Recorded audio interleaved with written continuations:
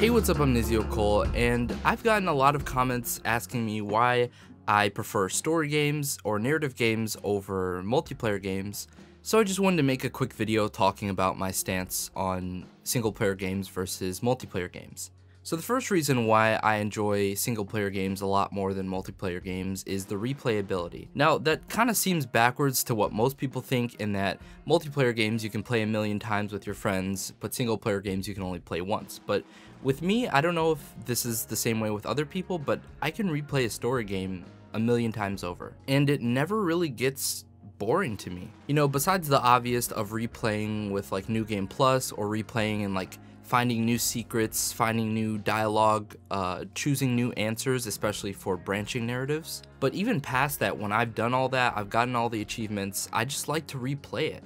And I'll get to why that is later on in the video. But next, let's talk about story. So story is one of the most important things in a game for me. If it doesn't have a good story, or a good story that I can relate to, or that I feel a part of as a protagonist, then I'm not really that engaged. But games like Watch Dogs, Life is Strange, Quantum Break, Firewatch, those are like my favorite story games of all time. And I can really kind of feel myself in the world, and that's my next topic, is the world. The world is so important, whether that be Chicago, New York, a made-up city, the forest. Something that I've always been able to do with single player games is kind of lose myself in the world.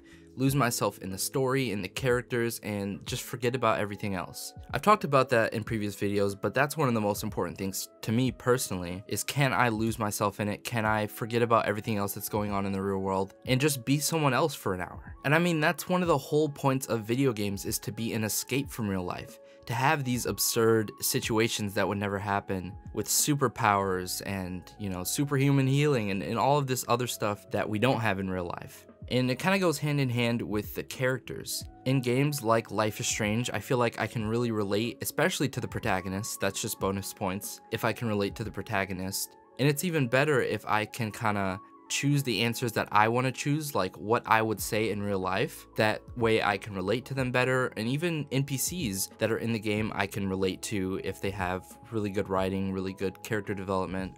Like, all the characters in Life is Strange or Watch Dogs 2 are people who I would genuinely want to be friends with. And now that's not to say that I don't like multiplayer games. I really enjoy playing games like Call of Duty, which I've definitely sunk a decent amount of hours in.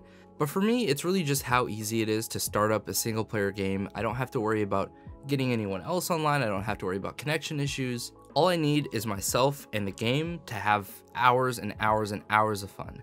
It's the reason I can spend thousands of hours in Watch Dogs. It's the reason I can spend thousands of hours in Just Cause. All of those aspects that I talked about, story, world, music, characters, they all come together to just make an amazing experience and craft an atmosphere unlike anything else. So yeah, I hope you all enjoyed this video. I just wanted to talk about this real quick. There's no real structure to this or anything, but it's just something that came up a few times and I thought it'd be cool to talk about. Let me know what your thoughts are down in the comment section below. Do you prefer multiplayer or narrative games? Let me know. And as always, I'll see you all in the next video. Peace.